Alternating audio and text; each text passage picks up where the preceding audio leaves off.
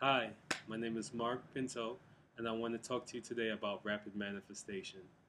I had a huge aha moment today, and it's like I have to share it. It's amazing, actually.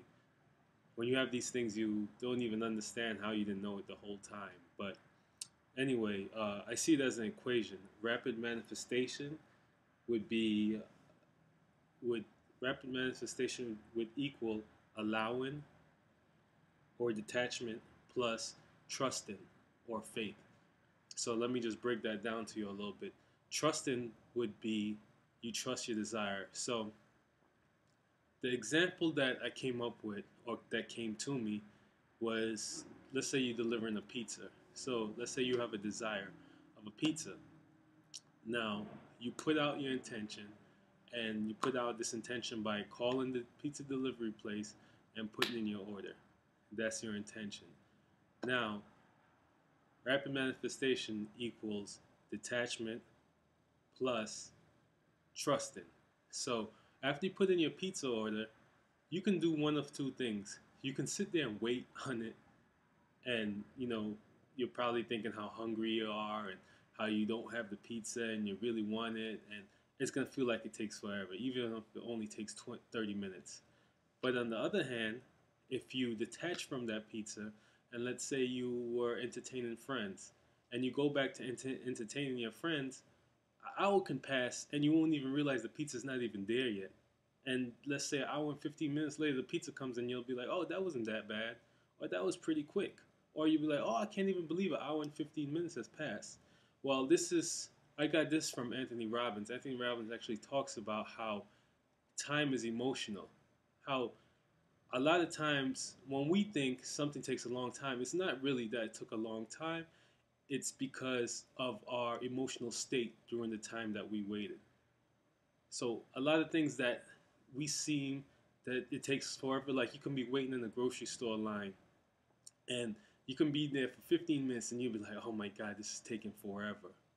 But at the same time, there can be somebody on the same line that's talking to a friend that they haven't spoken to in years, and that line will go so quickly because they're so engrossed in talking to their friend. They're in the moment and they're enjoying themselves.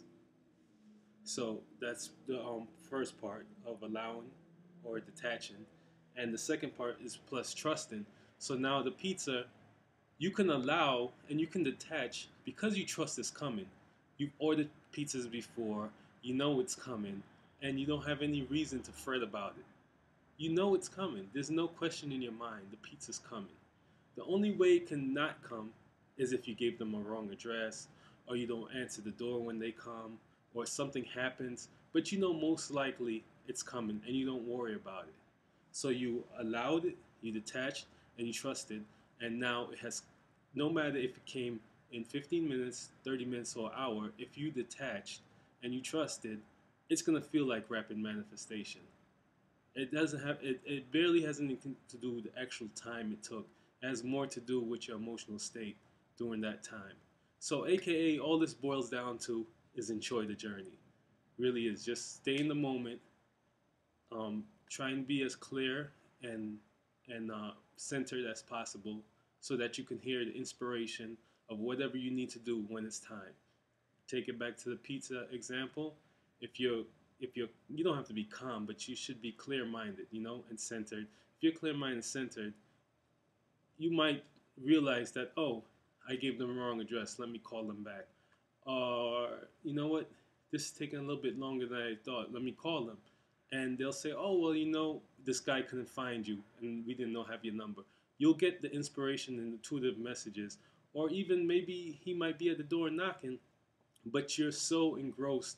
Maybe you're in an argument with somebody or something, or your just mind is somewhere else. You're not centered. You're not clear.